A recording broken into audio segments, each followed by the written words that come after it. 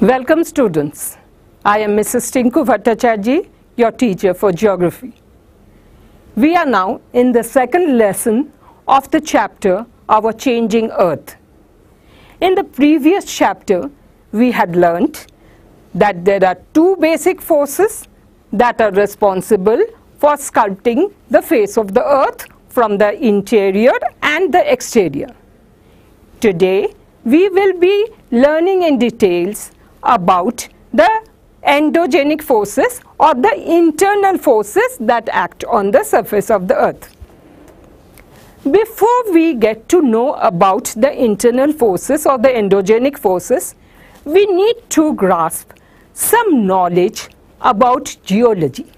Let's take a closer look at the coastlines of the continents. You can see that they are irregular. Now if we bring these different continents closer to each other like two pieces of a puzzle, suppose Africa and South America, we bring it closer to each other. What we see is that these two continents have a snug fit.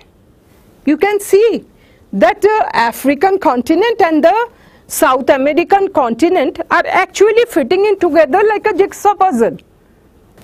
If they are fitting in like a jigsaw puzzle, why is it so? Was all these continents cuddled together at one point of time? Did some forces result in movement of these continents away from each other and resulted in the present face of the earth with its continents and ocean basins as we see today? The answer to this question was proposed in the early 20th century by Alfred Wegener, a German meteorologist and geophysicist. He put forward the proposition that the continents and ocean basins that we see today were not originally in the same position. He put forward the proposition that all these continents were at one point of time in geological history cuddled together in form of a single supercontinent which was called the Pangaea.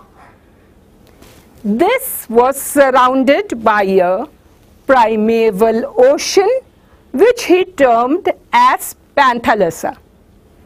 Around 200 million years ago, earth movements resulted in breaking up of this continent, that is the supercontinent Pangaea, and the different pieces of this supercontinent drifted apart from each other and formed the continents and ocean basins as we see today. When Alfred Wegener put forward this theory, which he called the continental drift theory, people, his contemporary scientists, physicists, they ridiculed him and they totally negated the idea. However, in later years, further research by his predecessors led credibility to his idea, and this formed the basis of the modern theory of plate tectonics. During the last 60 years, the modern research and modern technology has provided us with breakthrough information. Earth scientists have put forward the proposition that the surface of the earth, the crust of the earth, is not a single plate. It is broken up into a number of large and small, rigid, irregularly shaped plates which are continuously moving. They form the continents and the ocean basins. Earth scientists have put forward the view that the surface of the Earth is not a continuous block. It consists of several large and small, rigid, irregularly shaped slabs or plates which are moving with relation to each other. These plates carry the continents and the ocean basins.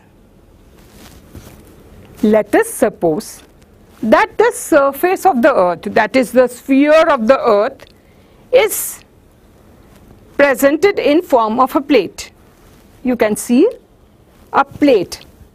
Now it is not in form of a whole single plate. Oops!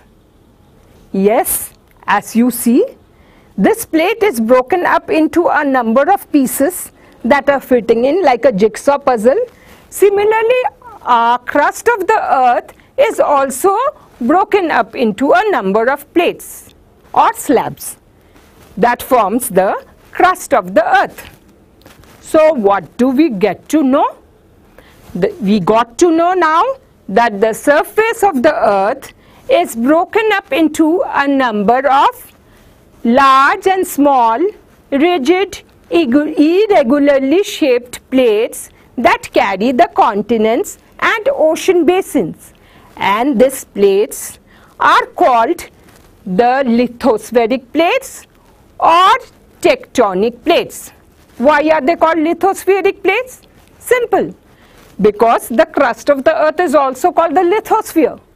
And as the crust of the Earth is broken up into different slabs or tectonic plates, it is called lithospheric plates. These plates, that is the lithospheric plates, they are moving or drifting apart from each other very slowly by about 2.5 centimeter to 5 centimeters per year. But what is the cause, the force which is resulting in the movement of these plates?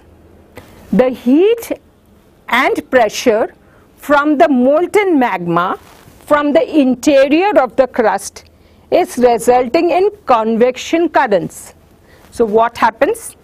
The heated molten magma rises up, cools down, and then comes back, gets heated again and rises again.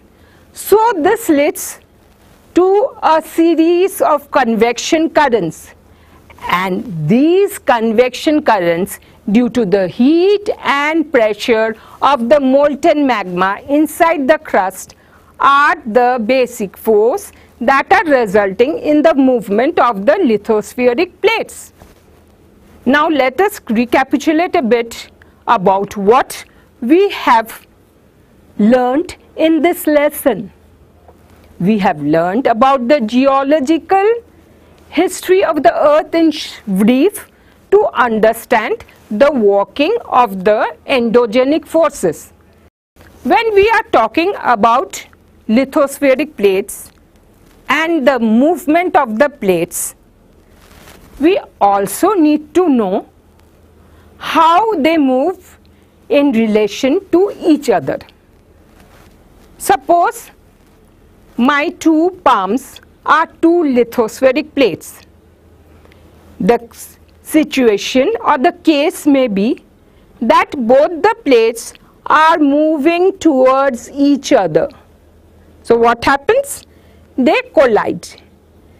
This particular boundary where two lithospheric plates collide is called convergent boundary. Why convergent?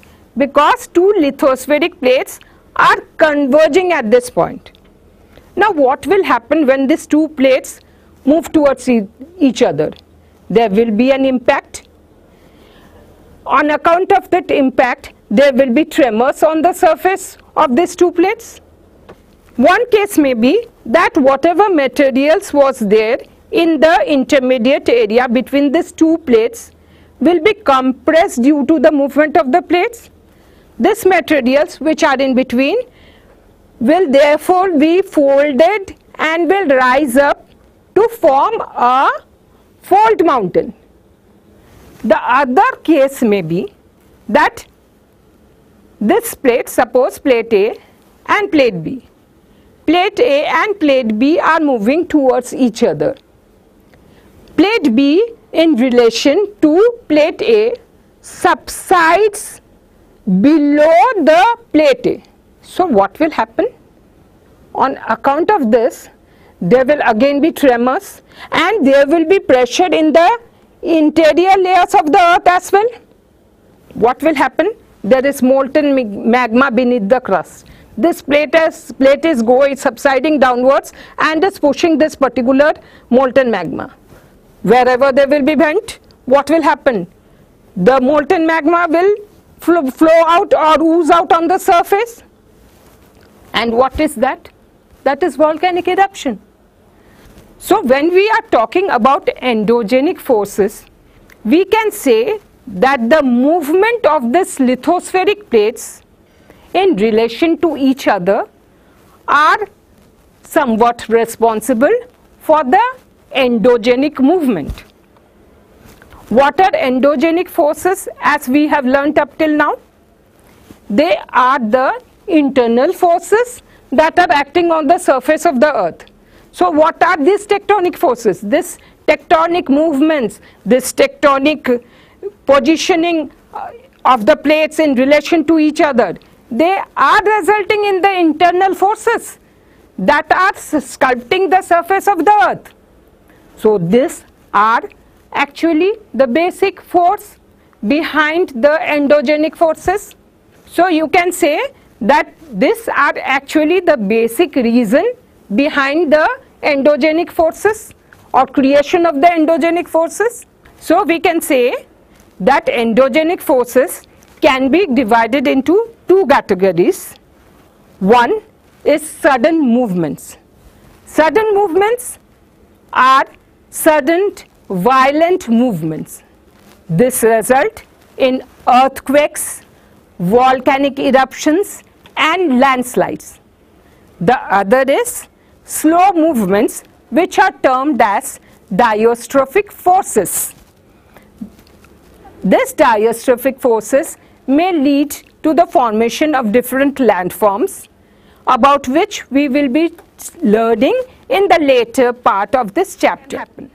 One thing which we learnt about was that collision takes place and there are one plate goes below the other and results in earthquakes and volcanic eruption.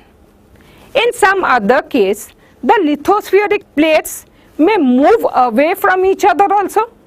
It's not that they will always move towards each other. They may diverge from each other or move away from each other. So what happens? Suppose these are two lithospheric plates. They are moving away from each other. Again, there will be tremors on the surface of the two plates, and in this particular basin that is created, you can see it's a basin. Two plates have moved away from each other. A basin is created. In this proportion, lava may ooze out to form sea floor spreading. The other case may be that two plates may move in relation to each other. They are together. These are two plates. They slide past each other. This is called transform boundaries. One plate is this, the other plate is this. They move with relation to each other. This is called transform boundaries. Here also, what happens?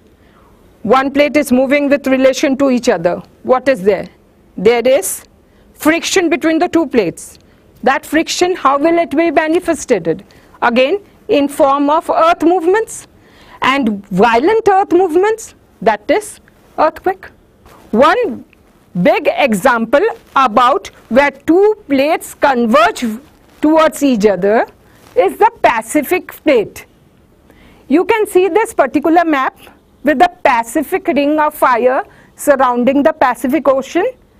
These are the junctions where two plates converge with each other.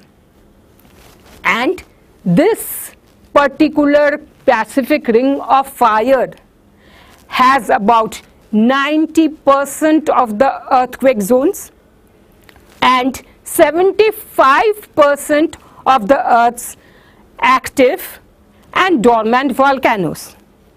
We saw that the crust of the Earth is broken up into lithospheric plates moving with relation to each other. This results in Earth movements that can be in form of sudden violent movements resulting in earthquakes, volcanic eruptions and landslides. The other case may be that the plates are moving or the internal movement of the Earth is very slow, and that is called diastrophic forces that may result in the formation of continents and ocean basins and mountains, rift valleys, etc. So we sum up this lesson today by the knowledge we have gathered about the basic reason behind the endogenic movements, and we got to know about the lithospheric plates. We got to know how we came to know that the Earth movements are taking place from the interior of the Earth. We also got to know that convection currents are resulting in the movement of the plates. In our next lesson, we will learn about the effect of this endogenic movements or the endogenic forces. That is, we will start with volcanoes and go on to learn about earthquakes later on. Thanks for today. Meet you in the next lesson where we shall be learning about volcanoes.